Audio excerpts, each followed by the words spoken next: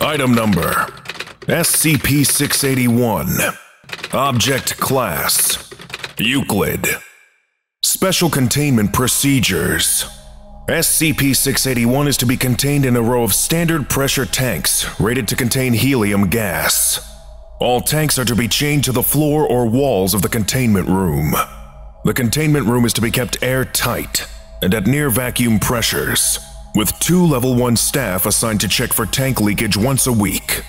Checks are to be made in pressure suits, and none of the gas is to be removed without clearance from Level 2 personnel.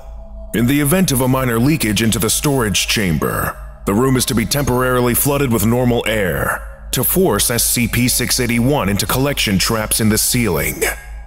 Should a very large leak occur, or should SCP-681 breach the containment room, nearby personnel are to be supplied oxygen masks immediately, and the bubbles of SCP-681 forming around them are to be siphoned off.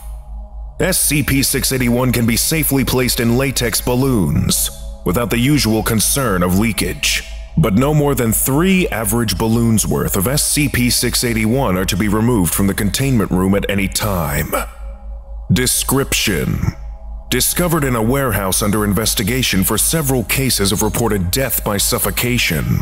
SCP-681 is roughly 200 155-centimeter canisters of helium gas with unusual properties. In the event of leakage in the vicinity of brainwave-producing subjects, it will move towards the subject and fill airways and sinus cavities with helium gas. In enough volume, this can lead to death via suffocation. While still in the 155-centimeter storage canisters, it retains some of the capacity to exert mobility, hampered by the weight of the metal container.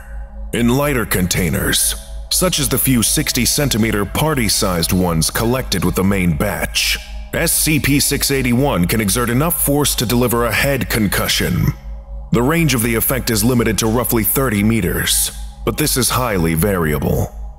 If placed in a balloon, it will simply drift towards any thinking organisms nearby and repeatedly bump against them.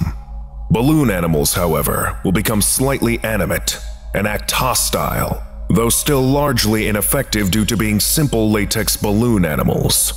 SCP-681 will, through unknown means, migrate into nearby balloons if it breaches containment. Addendum: after all this time, someone just now thought to check the serial numbers on the canisters and discovered we're missing over of them? Do you people have any idea how much gas there is in one of those? Dr. Lesson complete. If you missed the previous orientation, go watch SCP-680, Clockwork Skull, right now. Or for the complete course, watch this playlist.